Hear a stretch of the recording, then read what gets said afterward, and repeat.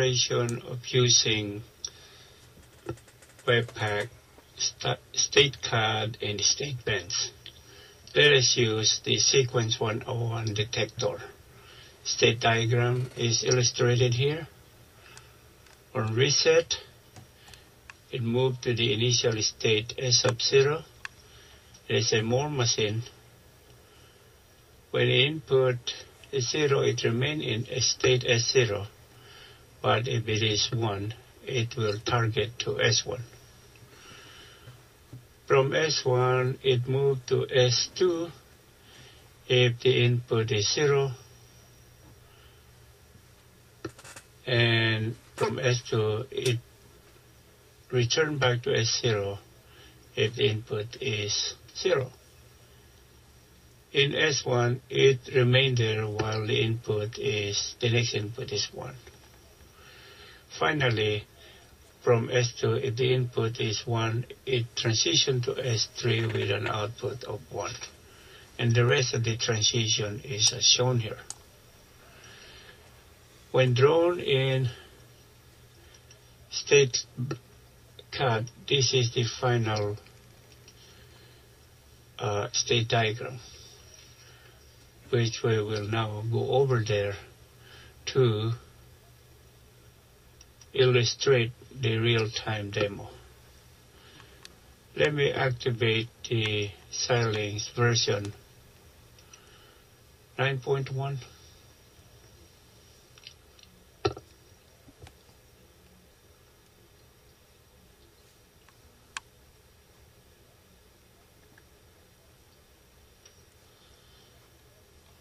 Webpack 9.1 is starting up. It takes more time, very slow. It's a huge program. Click to remove the tip of the day pop-up window.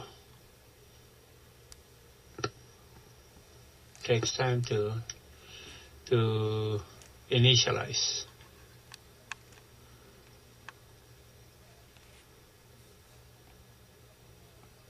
Okay. Now let us close residual project of previous activity.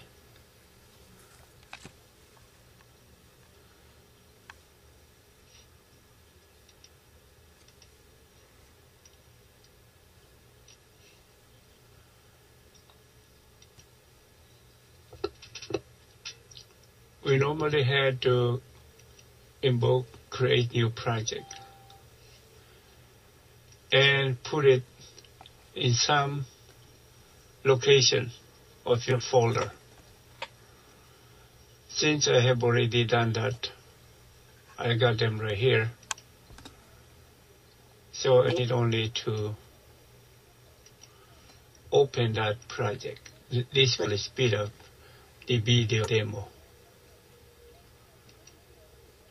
I put them in my folder 9.1 inside the Sequence 101 diagram folder.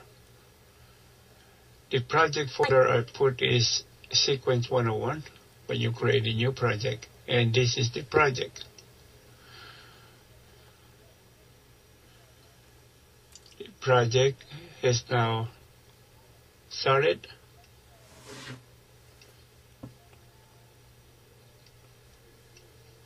It is initialized, and let me double click that. It opened up the source that I have specified, which is so-called state diagram. During the process of creating a new project, you will be inquired what kind of source you like to use. I specified from the list of selection state diagram. So this diagram blank sheet pops up. To create each of these bubbles, which I will superimpose here and remove them anyway, click this button and click somewhere there. If you double click the interior, you can change the name of the state and even supply the corresponding output value. Let us say that is 1 for the sake of demo. Then you will have this more state assignment that you have provided.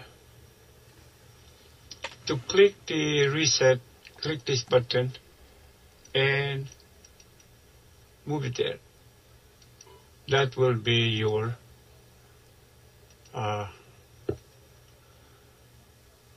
like I did here. Now, and then to introduce transition, you click this transition button, click inside until you got a square box, and then for so-called looping back itself, here you got that loop back. If you're not happy with the precision, then you can pull this hook to reshape them the way you want it. If this else is not correct, like for example, like x1 equal to 0, simply double click that to open it, and then you can modify. Let me see, I got to click somewhere here. Oops.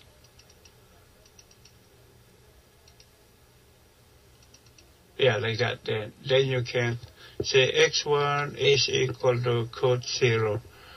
That will be the condition of looping back, right there. Okay. But of course, I'm going to remove that. That is just for demonstrational purposes. After you have sketched out the state diagram which we had illustrated earlier, then you can finalize this in here.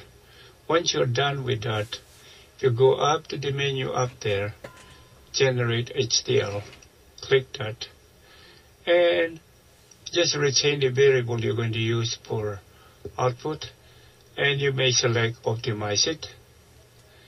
Then you will see this compiled perfectly, no problem. Identify the result statistics.